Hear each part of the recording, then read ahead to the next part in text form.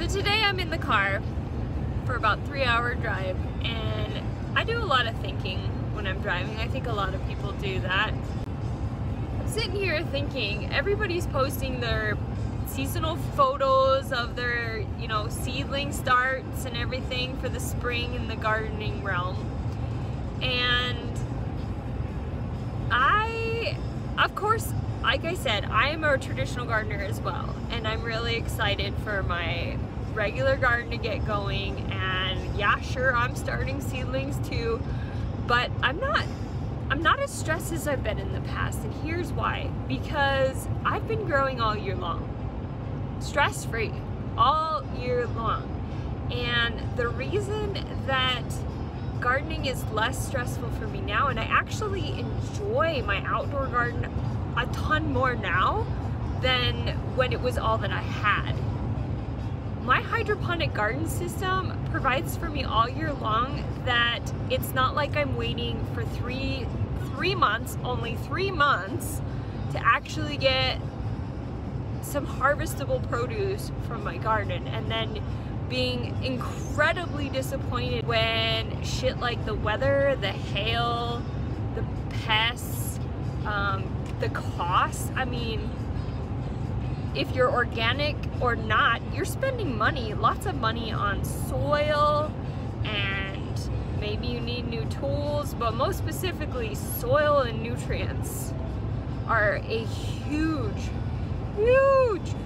cost outside. And then time. I mean, I love my time out there, but it's really hard, especially when, like, lucky for me, I don't have children, but if you have children, that's really hard. But I still have a full-time job. It's not like gardening can be my full-time job at this point. So anyways, all that to be said is I enjoy my outdoor garden 10 times more because I have my indoor garden producing for me 24/7 all year long. And I would say, of the time that I've been growing inside in my home, maybe 10% of that time I had to deal with a few pests once. I remedied that. I figured out how to prevent that. That is why I enjoy my outdoor garden tenfold.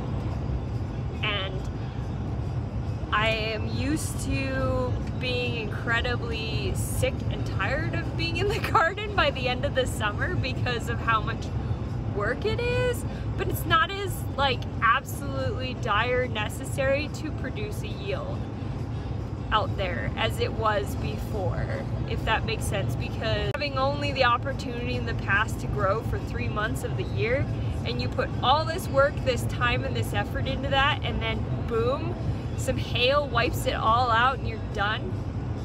Or you're fighting pests all summer, you've got the heat, you've got water restrictions. I mean, holy shit, the list goes on of why gardening outside is and can be stressful. If you still love gardening, but you want to take a step back and really just enjoy your garden more and not really absolutely be upset if things are happening or not happening for you, get an indoor garden, and I can help you accomplish that.